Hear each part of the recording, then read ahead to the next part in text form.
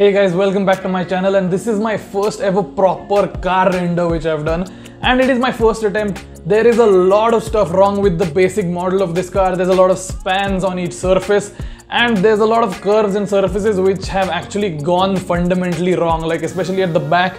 It actually looks like there is a dent just before the tail light unit. But I'm just trying it out, playing it out with new softwares. I've recently learned Alias and I'm experimenting with Keyshot. So just trying to get better at these softwares as I go along.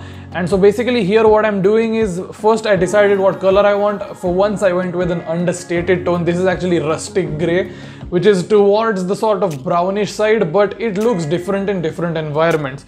So I decided to make this M4 convertible, which is what this is, slightly more classy and understated rather than a loud and brash M car, which is what the next render is going to be.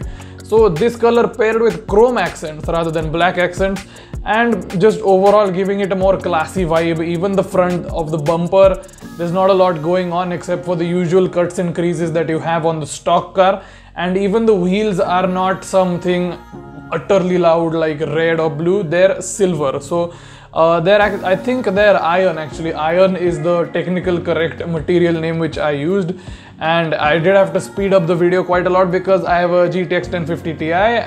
It's not very good for 3D rendering, but oh well, we move. So yeah, the headlights was something I was quite happy with because I did a fair amount of detailing in the headlights and even the grille if you compare it with the rest of the car. So the corona rings of the Beamer and the DRLs at the top, I tried to get that as right as possible, but the internal rings still have fallen a little bit below than what I would have liked them to be.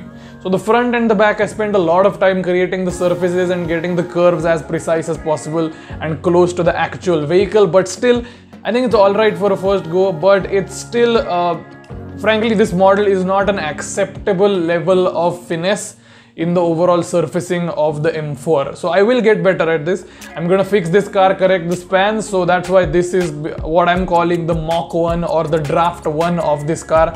There's gonna be more iterations and more versions of this. So stickering, and this is the environment that I settled on, and I got the M colors at the side, and I finally decided to use an anodized aluminium roof to give it more of that convertible vibe, even though it is a hardtop. And this is the final result. I captured the frames where you can't really see a lot of the errors. Cheeky, I know. And basically, yeah, I think it looks decent, and that's basically it for this video. Stay tuned for the next iteration of this car because it will be much better.